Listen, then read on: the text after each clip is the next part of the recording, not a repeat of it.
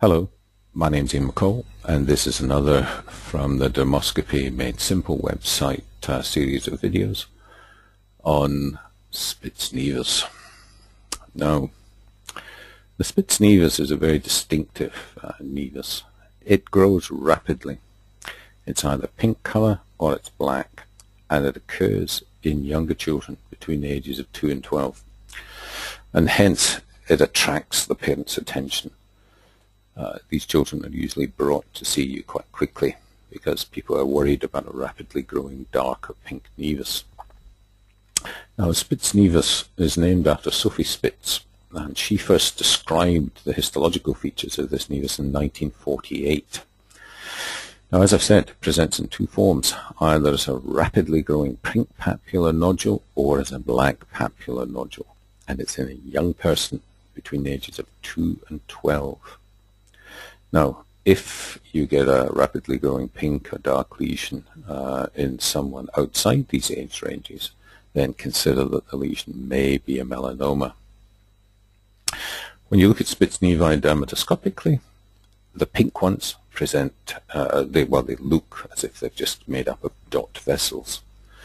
The darker ones will have clods peripheral, sometimes clods central. Occasionally even they'll just be lines retic plus clods, and sometimes just black structureless.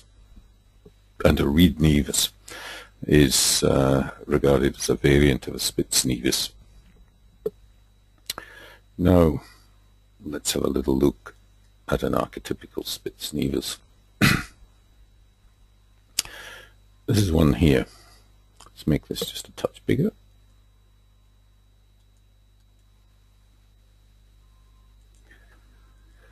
Here's a rapidly growing pigmented lesion in a younger person.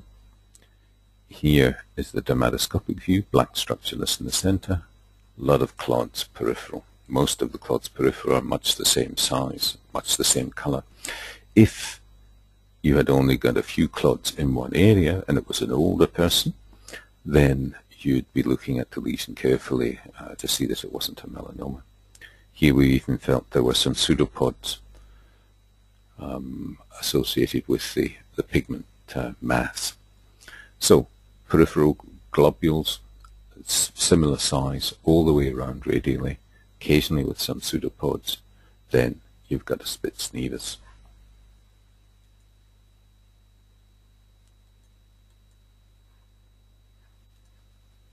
Now, some other examples. We've got a lot to get through today. This was one that came to my rooms recently. Pigmented lesion on the knee of a 14-month-old boy. When you have a look with the dermatoscope, and again you've got these peripheral clods, and in some of this area you've also got some lesions that are suggestive of lines radial peripheral. See if we can make that just a touch bigger. Now, when you examine this again, most of them are in fact just clods radial. They do vary though a little bit in size in this one. But in a 14-month-old, this is a Spitz nevus. You can see the density of pigment here precludes you from seeing some of the other clods, but there are clods, I'm sure, underlying this dense mass of pigment here.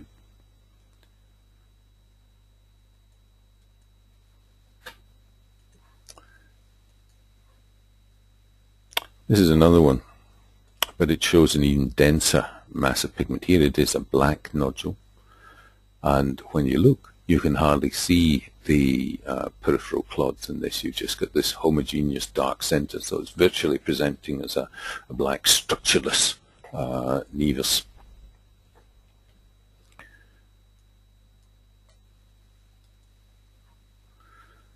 Remember though that Spitz nevi, the same way as other banal nevi, they evolve with time, they change with time.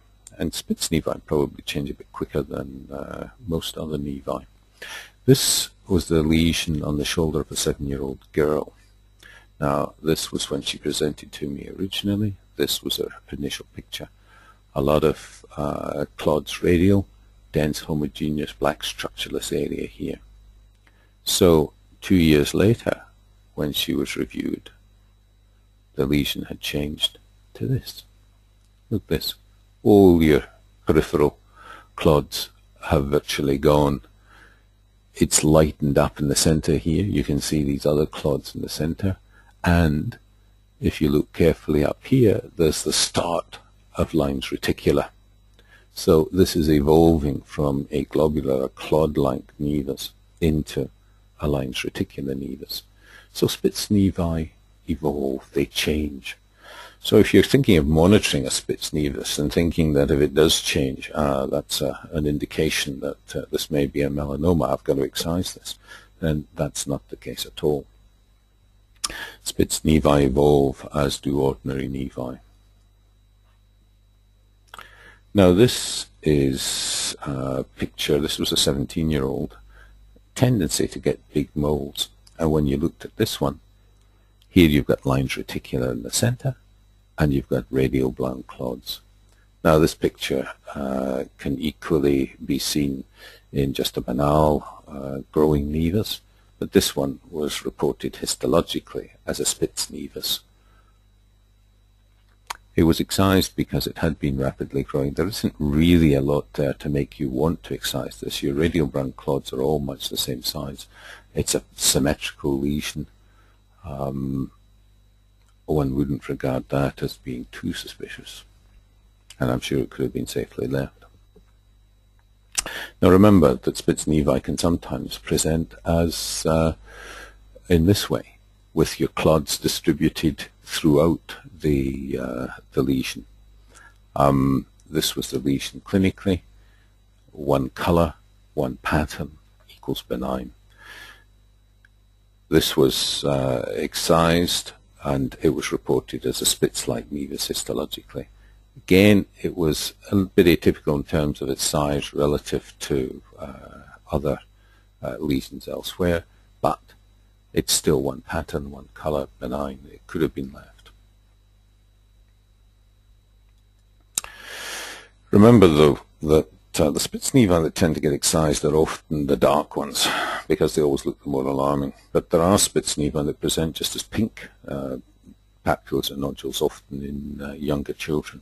And they can be pink-yellow like this, but sometimes they'll have a little bit of pigment associated with them. And when you look at them, they're pink because they're made up of dot vessels. That's why they're pink.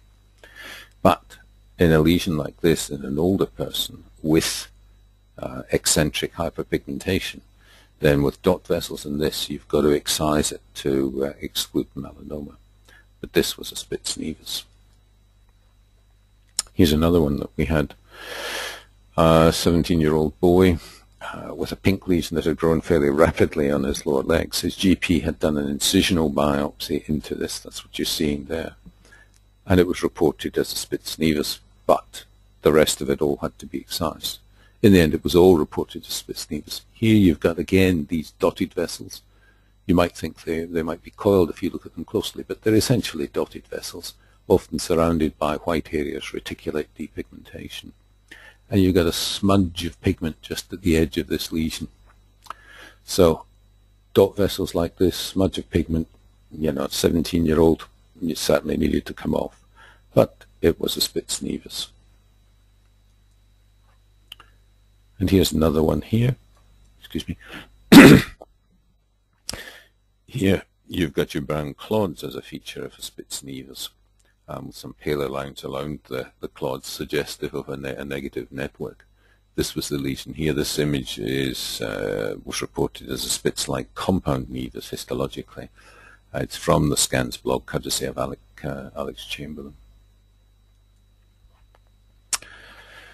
And here's a lesion that I think is part of the Spitz nevus spectrum, but it's called a reed nevus. You've got this picture of radial streaking. Here you've got, and it's all round, here you've got some pseudopods, a dense central homogeneous dark area. Sometimes when you can use tape stripping to strip off the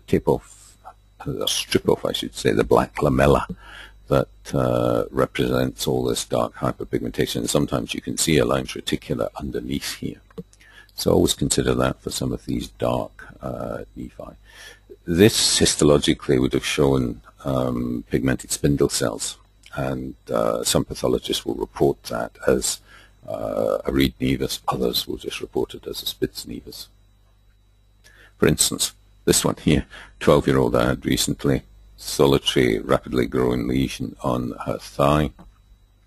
Looked at it with a dermoscope. To me, this is a Spitz nevus, uniform clods peripherally. You can see some in the center here too, but the pathologist chose to histologically diagnose it as a reed nevus, mainly because of these pigmented spindle cells. You see, when you look at the histology of a Spitz nevus, it's like this. You've got a mixture of epithelioid and spindle cells. The more epithelioid, the more they tend to call it a Spitz. Here you've also got these clear clefts. These cells don't invade into the epidermis, so there's often a clear cleft between the nests of cells at the dermoepidermal junction and the epidermis. You've got these pink bodies that are known, pinky eosinophilic bodies that are known as caminobodies. There is maturation of the cells as you go down in depth, and there are no deep mitoses. The nevus cells mature and get smaller as you go down towards the base, but sometimes on high power you can get bizarre multinucleate atypical cells high up here. So this can sometimes be a bit worrying, but when you get this combination of factors, epithelioid and spindle-shaped cells, clefting, caminobodies, no invasion of the epidermis, maturation with depth, then it's a Spitz nevus. So it can be a difficult histological diagnosis in differentiating from melanoma, helped by knowing the patient's age. Okay, that's an overview of Spitz nevi. Remember the pink because of the dot vessels. Remember the brown clods. Remember the clods radial peripheral. The maturation of a Spitz nevus, as with any other nevus with time, and the presence of this rapidly growing lesion between the ages of 2 to 12. Then it tends to make your lesion a Spitz nevus. God bless Sophie Spitz. She's given us a lot to think about. Thank you very much.